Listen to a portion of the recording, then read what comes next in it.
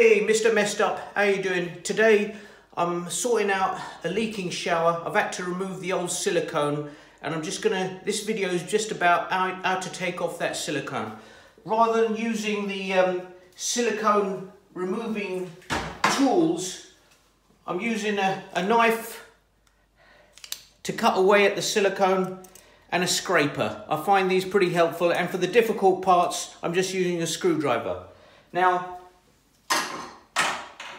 someone's mentioned to me that you can use WD-40 to spray onto the old silicone, which I've tried, and as you can see from the shower now, most of the silicone has been removed using the WD-40. I've got a bit at the top. I'll show you how you apply it.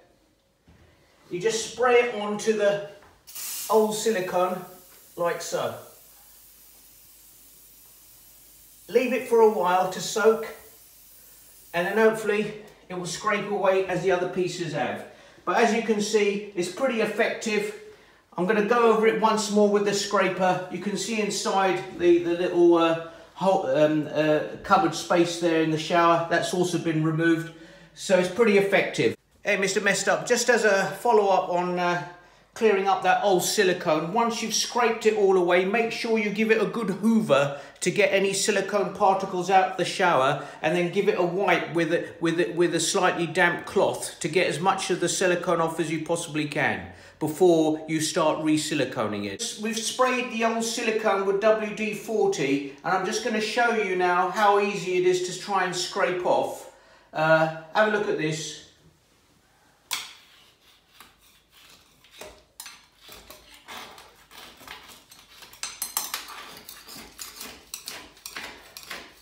But that's it, coming off quite nicely now. I hope that helps you. Over and out.